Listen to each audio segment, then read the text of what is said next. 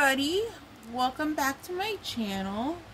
Happy Wednesday if you're watching this on the same day I post, which is Wednesday. So I have a mini haul from DIY Choose. It just came in today. I just got home and saw my package. So we have two good ones and possibly a dud. So maybe we'll start with the dud first, and then we'll save the best for last. So I know you see my Candy Girl painting down here. I got a small chunk done. I started working on the second row last night, but I had enough. I am just experiencing a lot of popping drills and lifting drills that I have to keep going back, tracking to push down and fix, and rolling over it with my little roller. Even before I start working on it on a new day, I have to roll it again, and then roll it midway, and then roll it before I'm done for the night. It's becoming a little bit of a hassle. And unfortunately, I have two of these paintings, so I have a feeling the second one, when I decide to do that one, is going to be the same spiel. So if you guys have any advice, I did write in the community, I did write a post asking you guys for some tips and tricks. What do you do when you have a square drill painting that pops and lifts a lot? Any information is appreciated. Somebody told me they seal them as they go, a little at a time. I don't want to have to do that, and I don't have, the only diamond paint sealer I have is a spray, and it really is stinky, so I don't think that's going to really fix the problem. I'm going to have to get one of those glue ones that you brush on. But I don't know, I don't want to lose hope in this painting because it's so beautiful, and it's becoming a hassle, and it's sucking the enjoyment out of the craft of diamond painting and working on a new canvas that I love so much and that I couldn't wait to get in, and now it's here, and now I barely want to look at it. So, and it sucks because there's two in the collection that I bought, and they're just, this is so much larger than what I'm normally used to working on. If this was a 30 by 40, maybe I would be less inclined to get upset about it because I would have been finished with it halfway, because I'm really fast with 30 by 40s, but this is a 40 by 50. This is a lot larger than what I normally take on. So it's a tad bit frustrating. I want it to be over with right now. I just want the painting to be finished. And I'm working very slow, and I may be burning out at the other end of the candle at the same time. So this is a little bit of a struggle bus. But anyways, let's get to the dud first. She may be a dud, she may not be a dud. Maybe because the painting is so dark, she looks like a dud. The rendering on the website is really, really beautiful, but it also shows it online as a very dark, shadowy painting. It's not bright and colorful, like pastels and stuff, which I normally work with. This was a little bit on the darker side. A lot of blacks, a lot of dark blues. So, I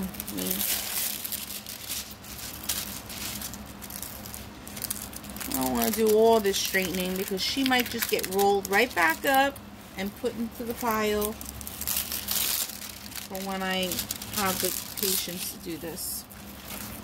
So, you can't see it here. Maybe you can a little bit, but see, it's a very dark painting. It is a brown skinned girl, chocolate girl with her really dark hair, and it's supposed to have butterflies in here. Here's some butterflies, and maybe some flowers and some, she's got jewelry on. It doesn't look as bad in the camera when I'm looking through the viewfinder on my phone, but in person it looks super bad.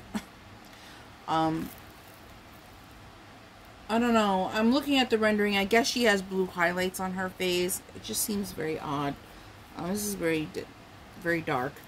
Some of it looks like color blocking, which is good for me. That's what I'm experiencing with this Candy Girl. Not a lot of color blocking. It's hella confetti, and I hate confetti. I'm constantly switching colors up on this Candy Girl painting, and I try to find paintings that I don't have to do that. But I understand if you get the confetti, it blends more, yada, yada, yada. I don't know. So this is 22 colors. It comes, oh, I was going to say pre-bagged, but take that back. Only one is pre-bagged. The last color, number 22. It's lavender, like a mauvey lavender. And see, you can see the drills. They're very, very dark. Purples, some pinks, there's even a yellow in there, but they are those tiny sucky drill bags that I hate ever so much. I finally kitted up a kit that had these bags and it sucked so much.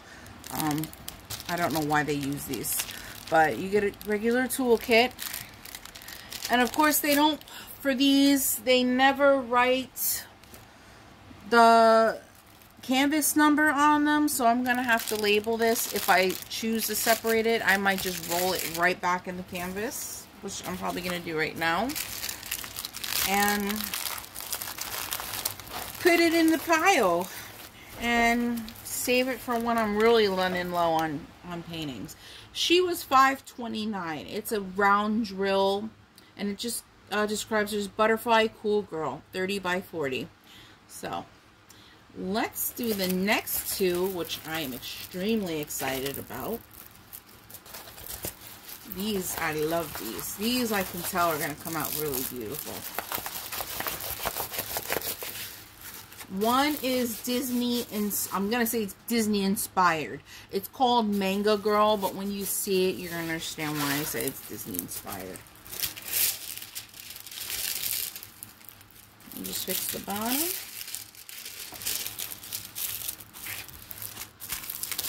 So, this is clearly an Alice in Wonderland inspired painting. So you got your Cheshire Cat at the top. Right back here, if you can tell, that's the size of the top hat of the Mad Hatter.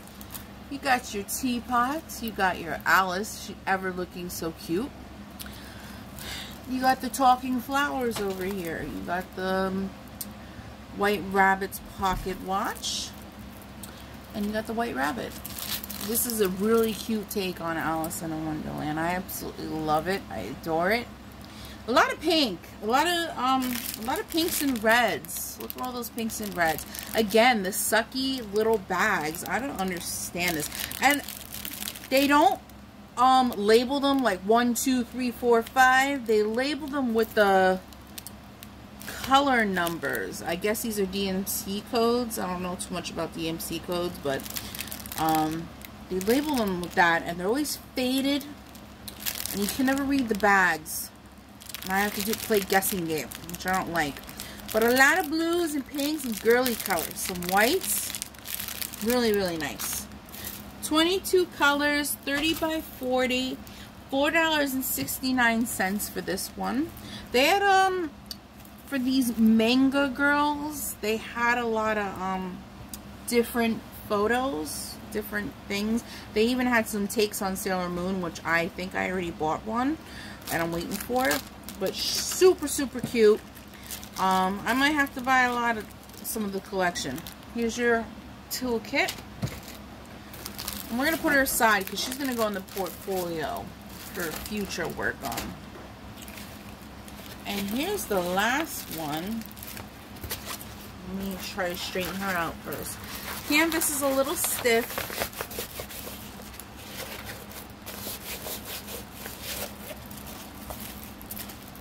Very creased.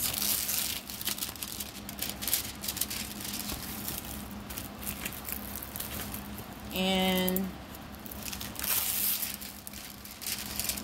she's really, really, really pretty. So for $5.29, I got this 30 by 40 of this Barbie looking girl. A little bit of tattoo to her and the hot pink. Some roses. Really, and her pink nails. I love it. Her pink eyeshadow. And her platinum, we're going to call this platinum blonde silver hair. 30 colors in this one. This one reminds me of Orange Girl up close to the face. I love this. This one's gonna be an easy one for me. The letters seem, and the numbers seem very, very tiny on this one. It is a round drill. And there is some glitter in the canvas, which I don't mind. The sparklier, the better. So, but other than the letters and numbers and symbols being very tiny, they're very clear. I can see what's going on. I'll still use a light box for this though. And we got a normal bagging. We got the silver train. Has the canvas number on the bags. Also has the canvas size on the bags. And they are numbered. I love it. I might be starting this one sooner than you think. So $5.29 for her. And she's just called Painted Cool Girl. So really, really, really pretty.